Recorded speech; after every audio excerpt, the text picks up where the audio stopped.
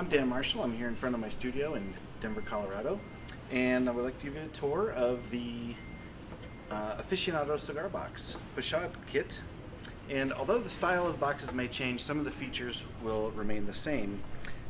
They've got tension hinges, so any angle that you open it to, it's pretty stiff, but any angle you open it to, it'll sort of support that working angle, and it does go almost flat. On the interior there will be a magnet with a rinse cup, a clip to put your pencils or brushes in, and some of the models have a fixed palette and some have a removable palette.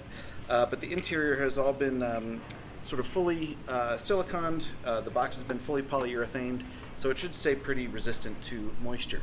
I don't recommend dumping a cup of water inside though. If you do, make sure you get that water out of there quickly. There's also all the models have a T-nut to mount to any tripod. So I've got a super lightweight ball head tripod here, and you'll just take that plate off and screw it into the bottom. And once you're screwed in, you're ready to mount on your tripod. And this one will just slide in here. Okay, and then you're all set up and ready to go. Like I said, when I sketch, I usually keep it a little more vertical, but you can totally angle it. With the ball head tripod, you can then angle your box down if you want. Not too much where you'll sort of spill your water out, but you can put a little bit of a slight angle to it to make working easier. And if you want to work flat, you can kind of do that too, and then just sort of work to where you're working more at a flat kind of angle there.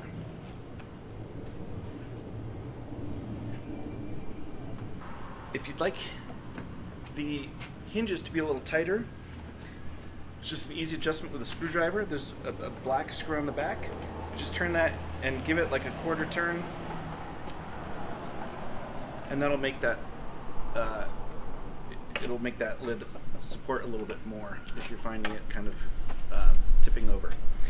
Now, as far as what you want to work with, basically these were designed as sketch boxes. They're not really for full-size paintings. The 9x12 is usually the largest I'll work with that, just because of the way the palette is. I mean, you can do whatever you want, of course, but they're really designed more for smaller sketches, smaller studies, and they're so lightweight that you could take it with you anywhere. I think it comes in at like 1.7 ounces as far as the weight without having anything in it.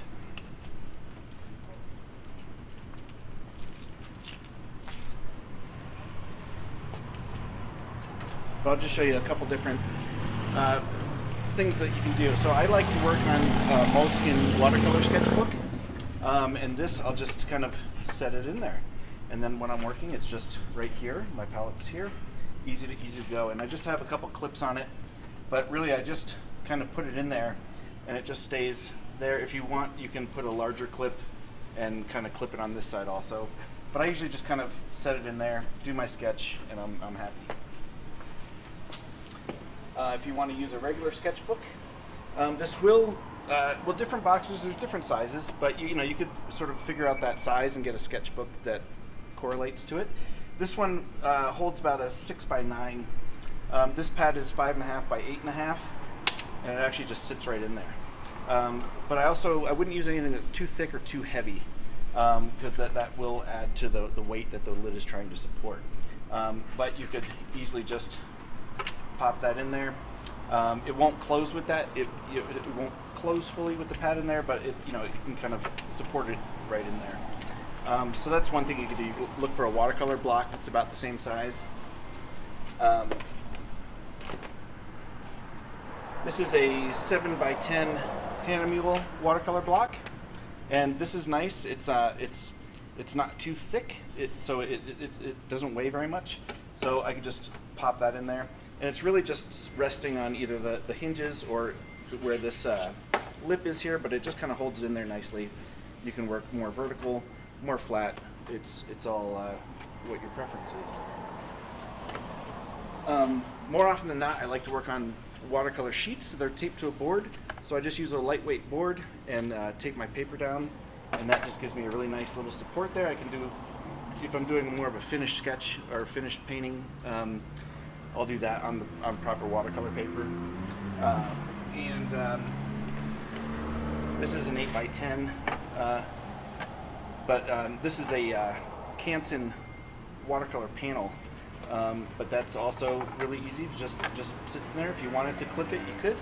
But again, if you want to work flat, you want to work at an angle, I usually end up working somewhere around this angle, and that gives me nice. My washes will run down, and that's the way that I like to work. Another great thing I love about my Aficionado sketch box is I can sit down and use it also without a tripod. When I'm doing full-size paintings, I really like to stand up, but if I'm working 8x10, 6x9, sitting down is kind of nice sometimes.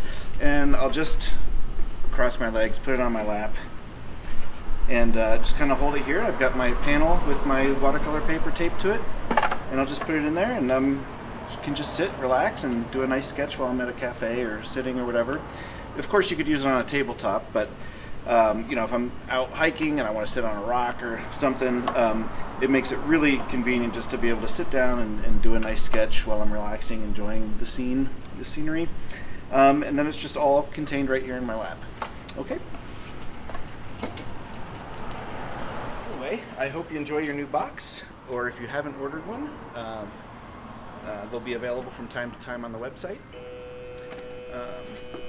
But it just, with the speed mount, it just slides right off. I keep the tripod mount on there, so it's always ready to go. I usually just keep it in my backpack or in my car, and you know, if I don't want to carry all my gear or set up to do a full painting, this is a great way to be able to capture that sketch without having to have a lot of equipment. Okay, thanks.